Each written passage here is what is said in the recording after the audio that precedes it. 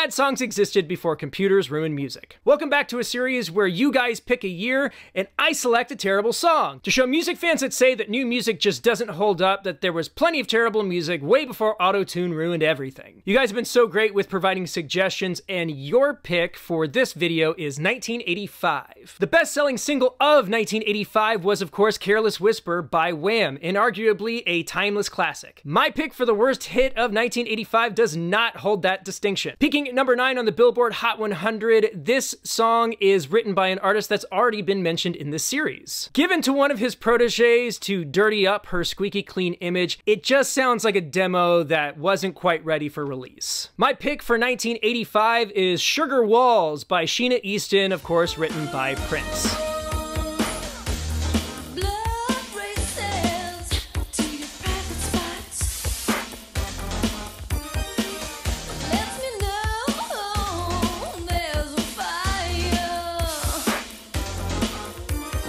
This song is a mess on a bunch of different levels. It's got clashing instrumental parts that kind of feel like they're falling on top of each other, a super strange vocal melody, and super cringy, overtly sexual lyrics. Those lyrics, in fact, put this song on the Filthy 15 list made by the Parents Music Resource Center, or PMRC, run by the wife of the creator of the internet, Tipper Gore. And to be perfectly honest, the controversy around this song is the most interesting thing about it. If you enjoyed this format, leave a year in the comments and I will cover more terrible chart toppers as a way to prove that